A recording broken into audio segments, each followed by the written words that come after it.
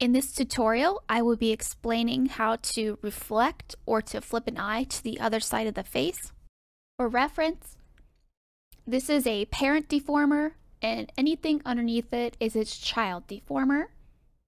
What's most important when reflecting things to the other side is that your VTuber or whatever you are rigging is centered on the canvas.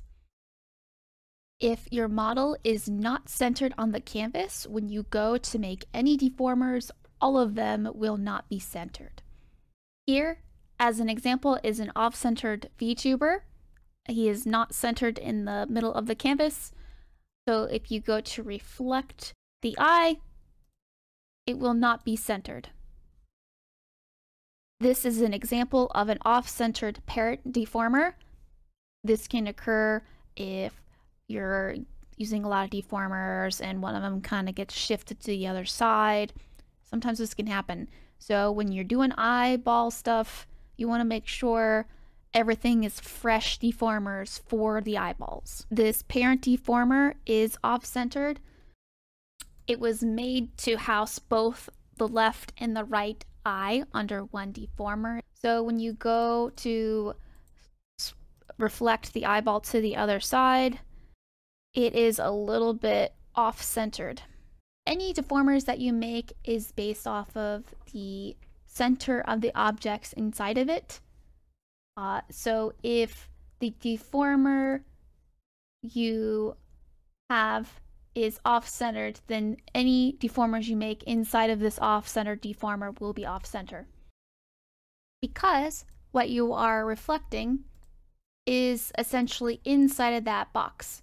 So if the big box is not symmetrical to your canvas, it will reflect that way. So if I take this box, reflect, it will be equal inside of this bigger box, right?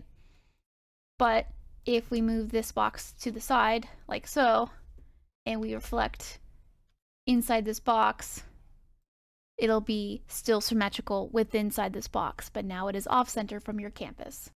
But if you reflect a deformer that has no parent deformer and your VTuber is centered on the canvas, it will also be centered because it is based off of the canvas itself when there is no parent deformer. You want to make sure that all of the eye parts that you want to reflect are together under one deformer. It just makes things easier to reflect it on the other side. You want to make sure that you are completely done rigging the whole eye before you reflect it. You can either have both eyes under one parent deformer when deciding the angles for the head. How you do this is you just make a deformer per individual eye, select both of the eyes, and then make one master eye deformer like that. And that way you have one deformer that you can use to then rig on the face, or you can just decide to rig each individual eye on the X and Y angles instead of having one big parent deformer. For this, I have made the left eye red and the right eye gray. You want to select the parent deformer containing all the pieces parts of the eye that you're planning to reflect. You want to right-click that deformer and hit Select Child Objects. Here you can either select Control-C to copy it, or you can go to Edit and Copy.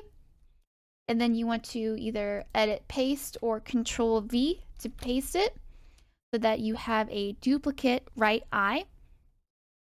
Now you can either choose to right-click all the objects and hit Reflect, or you can go to Edit Form and Reflect. Here a window will pop up that looks like this. You want to select Reflect horizontally, Angle X, and Eyeball X. You do not need to select anything else in this window. Then you want to hit OK. As you can see, it reflected to the other side of the face. So now that you have your brand new left eye, you can change right above me. You can change it to be left eye if you want to relabel it to make things a little clearer. You will notice that it is still attached to all of the right side eye perimeters. And how you change that is you want to right click the parent deformer that contains your left eye, hit select child objects, and then you will want to click on IR open, right click the box here and go down to change, and you find the IL open and hit OK. Same thing with IR smile, is you want to right click this box, go over to change, and you want to hit IL smile. IL smile, there it is. So you will notice that now the IR open is its own and the IL open is its own. And there you go, that's how you do it. One of the things that you notice when you reflect the eye to the other side is the eye highlight is also reflected. To fix this so that it is the other way, you can right click, go to object at cursor, highlight. So you get the highlight selected, and then you want to right click and reflect. You want to do reflect horizontally and nothing else. Click it, and it should shift in the eye and be reflected.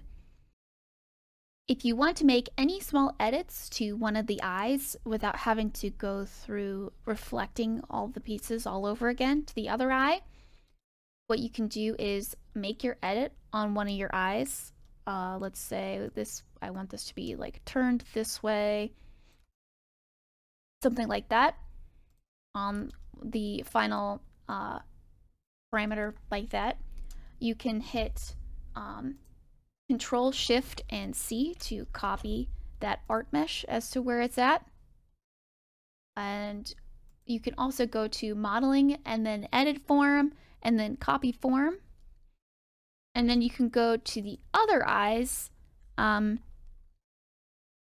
same part, go to the param where you want to edit, and then you can hit Control Shift and V to paste that art mesh shape.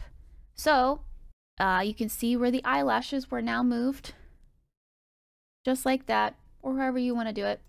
You want to adjust like the shadow or any other little thing, you can just Control Shift C and then Control Shift V on the other eye. I think this may only work if the part was duped to the other side because they're identical art meshes. And that is how you make small edits to an eye without having to reflect it on the entire eye over to the other side. If this video helped you out, please like it and or leave a comment. If you have any suggestions for a different beginnery thing tutorial that you would like me to do, I can see about doing that. Thank you very much for watching. I hope this helped.